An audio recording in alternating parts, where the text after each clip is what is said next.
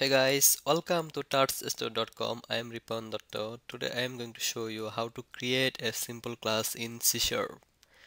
So first of all, a class is the fundamental building block of an object. A class describes the abstract characteristics and behavior of an object. This is a simple class. Rectangle is a class name. This is class keyword, and this public is a access specifier. And these two variables are data member or data variables, and there is a method. AI is a method. So what is access specifier? Access specifiers defines the scope of a class or class members. A class member can be a variable or a method.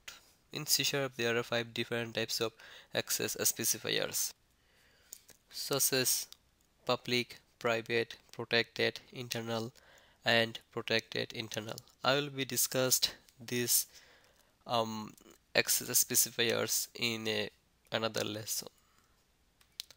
This is a simple program where the box is a class and three member variables and two methods.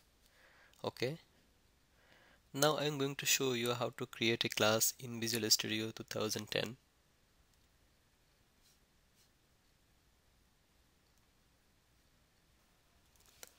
Okay. So file, new, project, using console application. Press OK.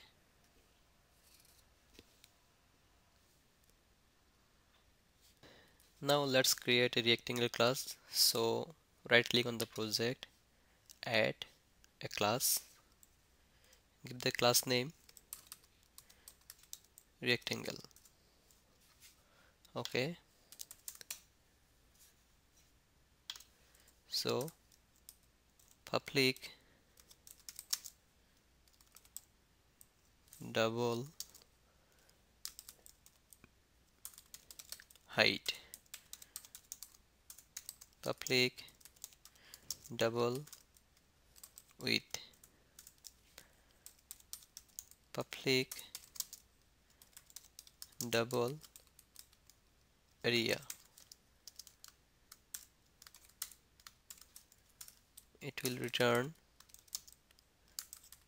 height and width multiplies. That's it. This is a simple rectangle class which has two data member and the method. Now so rectangle,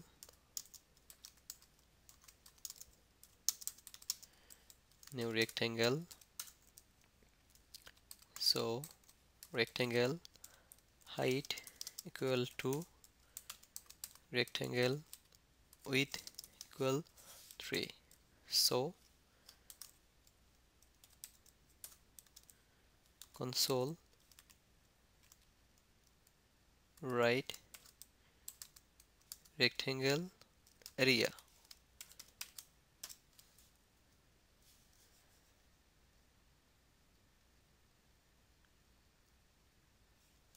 Control F5. 6. 3 into 2, that means 6. We can even add a constructor rectangle double w. So height equal is width equal w. So in this case we can make these variables private. Will be discussed later about this. Now we can implement these variables 2, 3. That means this is a constructor.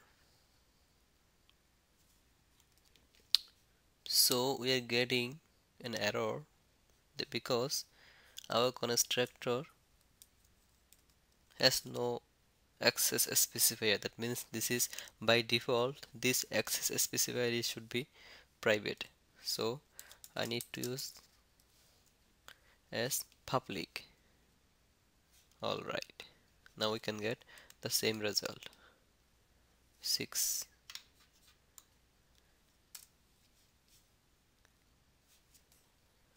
So this is the way how can you create a class and use this object. If you like this tutorial, please do a positive comment in the comment box, and thank you very much for watching this tutorial. See you soon in the next tutorial.